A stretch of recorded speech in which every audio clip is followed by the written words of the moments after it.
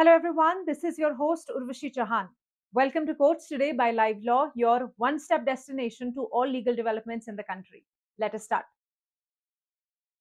Starting with an update on the water crisis in Delhi due to the major heat wave across North India.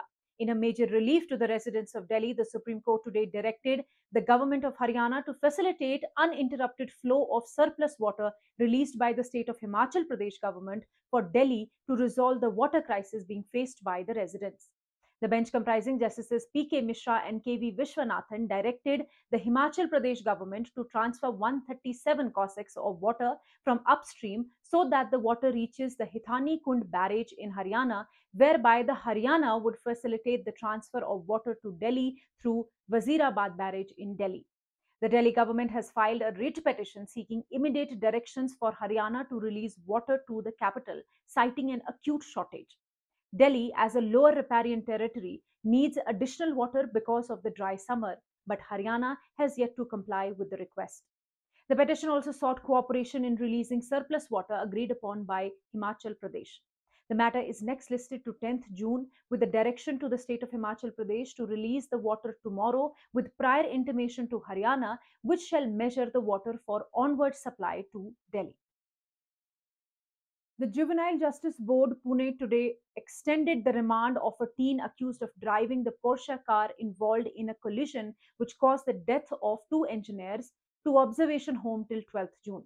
Further, a Pune court today sent the parents of the accused to police custody till 10th June on allegation of manipulating the blood sample of the minor accused on the night of the accident. You are aware that a 17-year-old son of a prominent Pune builder allegedly driving a Porsche Taycan under the influence of alcohol lost control and hit a motorcycle in Kalyani Nagar, resulting in two fatalities. The car lacked number plates and the group had consumed alcohol before the accident. Initially granted bail by the Juvenile Justice Board on the same day, the minor was later remanded to an observation home until 5th June. The board has also rejected the plea to try him as an adult.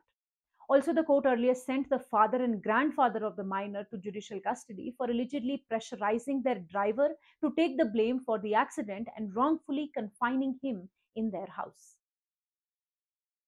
Madhya Pradesh High Court has rejected a plea for medical termination of pregnancy when the victim's mother in the matter conceded that they did not intend to prosecute the accused relative.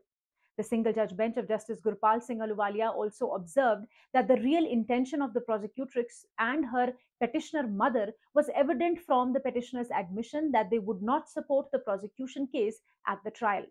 The accused in this case is a son in law of the petitioner who allegedly took away his younger sister in law and impregnated her. In April this year, after going through the case diary, the court instructed the petitioner's counsel to file an affidavit of the petitioner and her husband to the effect that they would not turn hostile at the trial of the accused. After the petitioner filed an affidavit, the court inquired the petitioner about the relationship with the accused at this juncture.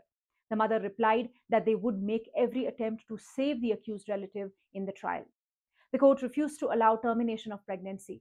It observed that its concern was not whether the petitioner wanted to ensure her son in law's conviction, but whether the court was being used to get rid of an unwanted child and then claim no offense occurred. The court firmly said that no one could use the court to play hide and seek in committing the murder of an unborn child. The Karnataka High Court has allowed a petition filed by a wife seeking parole leave for her husband, who is a life convict, on the ground that she is deprived of her right of progeny.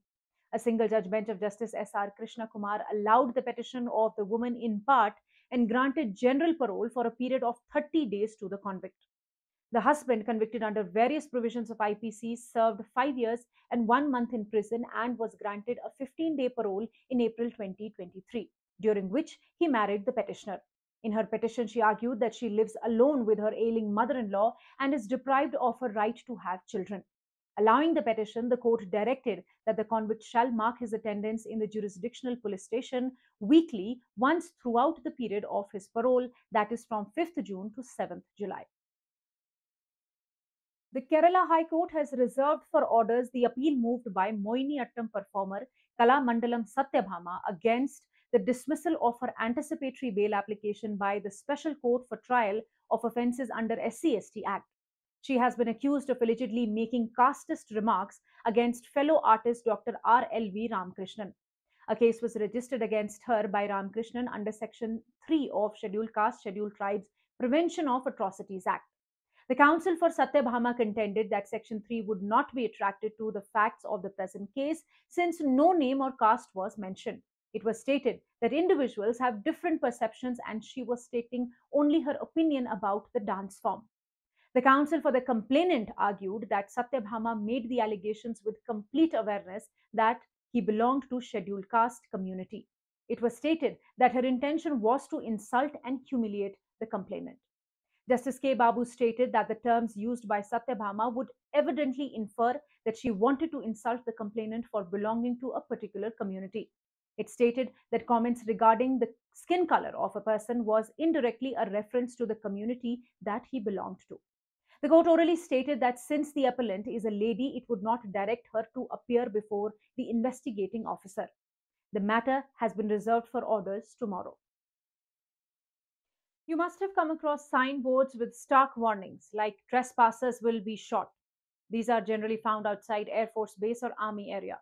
The Allahabad High Court has taken note of these intimidating messages. The court deemed such harsh warnings as improper and recommended that the central government adopt lighter words to convey strict warnings. The court's suggestion aims to ensure that the seriousness of the message is maintained without resorting to extreme language, fostering a more civil and lawful approach to communication around military installations. A bench of Justice Shekhar Kumar Yadav granted bail to a Nepali citizen who had been accused of illegally entering Air Force Station in Prayagraj in an intoxicated condition in February this year. It was his case that he entered the Air Force Station without any ill intention. During the hearing of the case, the court sought to know from the central government the requirement for putting up such signboards having a detrimental effect on passers-by, especially children. The bench said that while it is true that trespassers are not allowed to enter the premises of the armed forces for the purpose of security, such messages or words have a detrimental impact on children, so the central government may take caution in writing these types of words. Also, the court, after perusing the record of the case, particularly seeing that the applicant was illiterate, belonged to Nepal, and had proper citizenship, granted him bail. If you wish to know more details about the cases I mentioned here, you can visit our website at www.livelaw.in. Stay ahead with quick legal updates only on Live Law. Do not forget to like, share, and subscribe and support us. You can also support us by donating through the thanks button at the bottom of our videos or consider becoming a member at just 89 rupees per month.